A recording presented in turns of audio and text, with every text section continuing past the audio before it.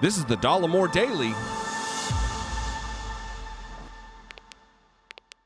Hi, I'm Mike Greiner from the Democratic Activist Channel, and I'm sitting in for Jesse while he's finishing up his move from California to D.C. We're wishing Jesse good luck in that move, of course, and looking forward to him coming back. But in the meantime, let's talk politics. And the big news today is that Fani Willis, a district attorney from Atlanta, has announced that she is nearing a decision about bringing charges against Donald Trump and his colleagues for their efforts to overturn the election results in Georgia. Willis, an experienced prosecutor, has reportedly appointed a team of up to 10 people in her office to examine this situation. The team includes lawyers, investigators, and a paralegal, and they have access to outside experts to explore the potential legal ramifications of the actions by Donald Trump. So the basis of this investigation, of course, come primarily from the phone call that Donald Trump made to Republican Secretary of State of Georgia, Brad Raffensperger, basically threatening him and urging him to find 11,780 votes, enough votes that would have allowed Trump to win the election, despite the fact that all indications were that Biden won the election by a pretty substantial margin. To give Raffensperger and Brian Kemp, the governor of Georgia, also a Republican, credit, they stood behind the vote of the people, saying clearly that this is a state that was won by Biden despite the claims that Trump was making. Let's listen to a little bit of this call here. We have won this election in Georgia based on all of this.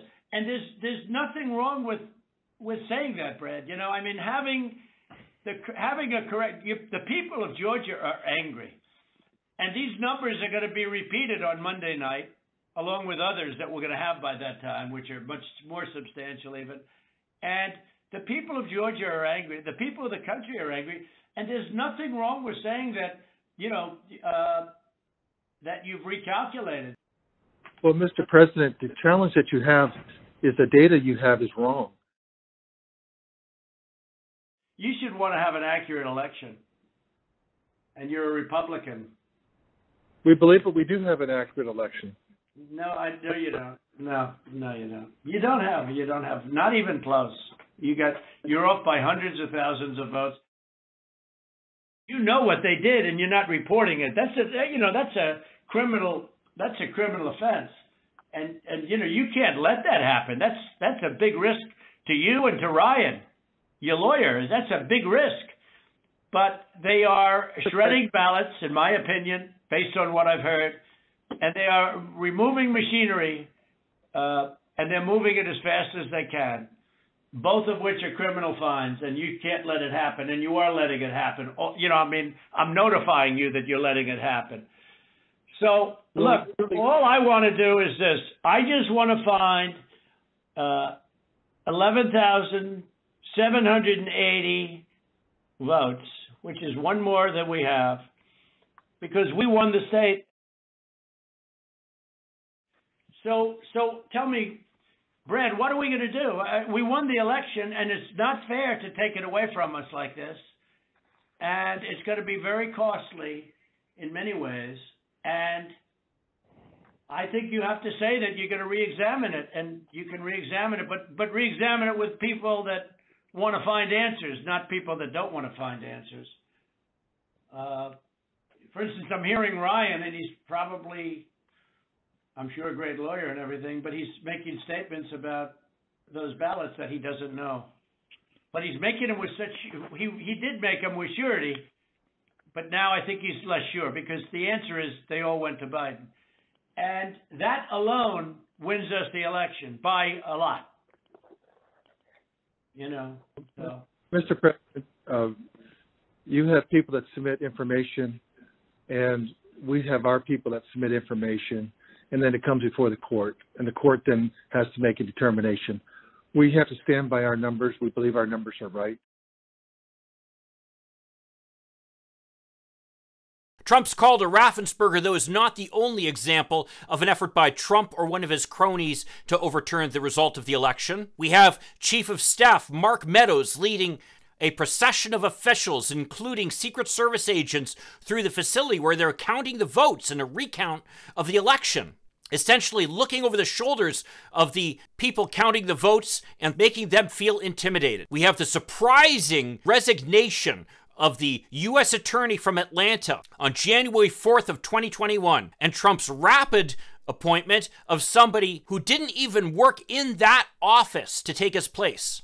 Why did that happen so quickly? There's also the efforts by Rudy Giuliani, the president's attorney, to lobby state legislators to try to appoint a different slate. Statements at rallies attacking Governor Brian Kemp and State Attorney General Chris Carr, another Republican, for not just handing the election to him. And then, of course, you have the call from Senator Lindsey Graham, a Trump toady, asking Raffensperger to throw out whole groups of absentee ballots in Fulton County, a heavily Democratic county. These actions by Trump and his cronies present a substantial legal risk to the president, according to analysis done by the nonpartisan Brookings Institution by a group of 7 experienced attorneys from both sides of the political aisle. According to the report, charges could include criminal solicitation to commit election fraud, intentional interference with performance of election duties, conspiracy to commit election fraud, racketeering, and violations of more than a dozen other state statutes. Stated simply,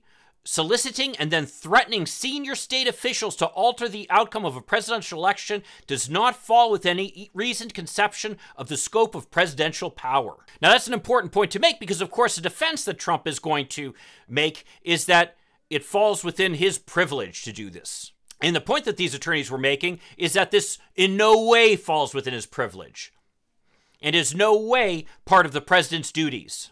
In fact, the president should have nothing to do with the state vote in a presidential election. Now, like many of us, I'm getting frustrated with the amount of time it's taking to put together a case against Trump, whether it be by Attorney General Merrick Garland, whether it be by the Manhattan District Attorney, who's looking at some of his activities as a business person before he ran for president, or whether it's Prosecutor Fani Willis. But what we have to understand is that Trump is going to litigate anything that is brought against him forcefully, and he will have the resources and the lawyers to help him.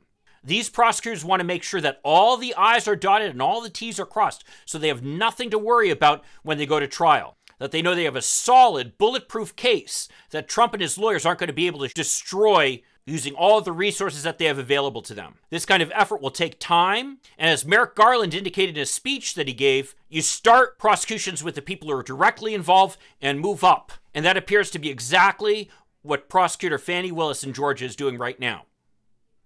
So let's keep our fingers crossed and look forward to the potential of some important announcement of charges being brought against Trump in really what is some of the most egregious violations of the law that he engaged in after the election. Well, if you agree with me or disagree with me, I'd love to see your comments down below. And if you could check out my channel, Democratic Activist, we'll link to that down below as well. I'll see you in the next video. In the meantime, let's hope for continued progress. Thank you.